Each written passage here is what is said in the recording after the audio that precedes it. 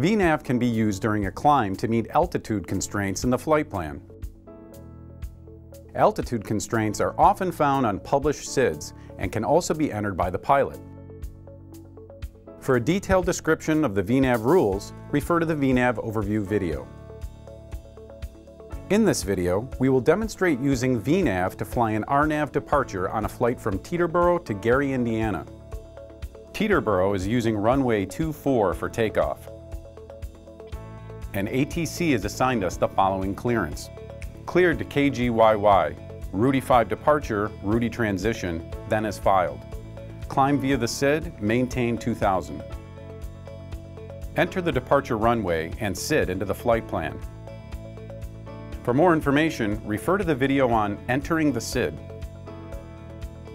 Once the SID is loaded, cross-check the waypoints in the flight plan with the charted procedure.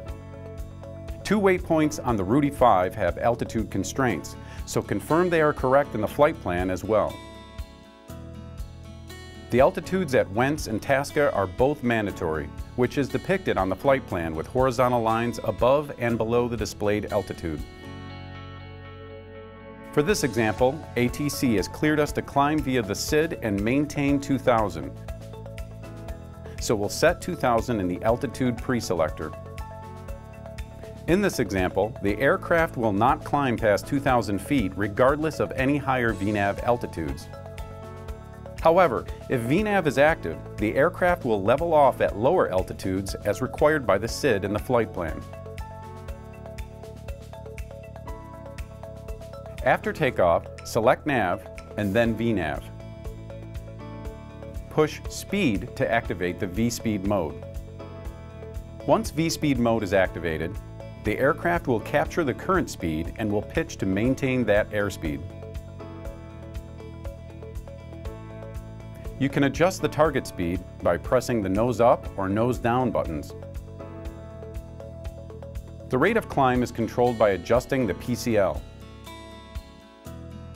The FMS altitude target is shown to the lower left of the altitude preselector.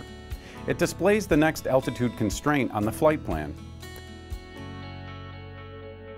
In this case, Wentz is the next waypoint with an altitude constraint of 1,500 feet. This can and should be cross-checked on the chart. With VNAV armed during a climb, the aircraft will capture the lowest of either the FMS altitude target or the altitude preselector. As we approach the altitude target for Wentz, the FMS will transition from V-Speed to V-Select to capture the altitude. Once we pass Wentz, VNAV will look for the next altitude target.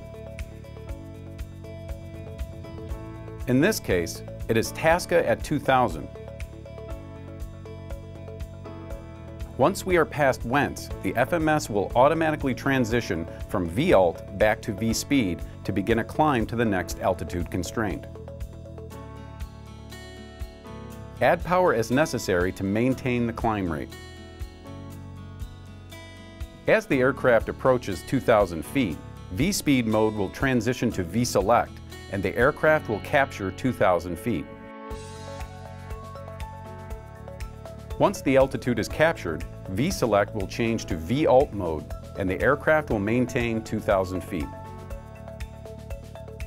As we approach Rudy, ATC instructs us to climb and maintain 10,000 feet.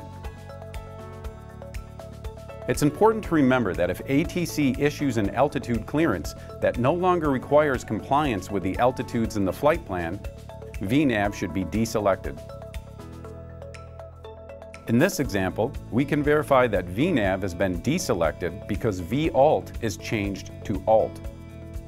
This will ensure that the aircraft will not prematurely level off at any VNAV altitude constraints that may exist in the flight plan. As more and more SIDs are being published with altitude constraints, using VNAV during climbs is an excellent way to reduce pilot workload and mitigate altitude deviations.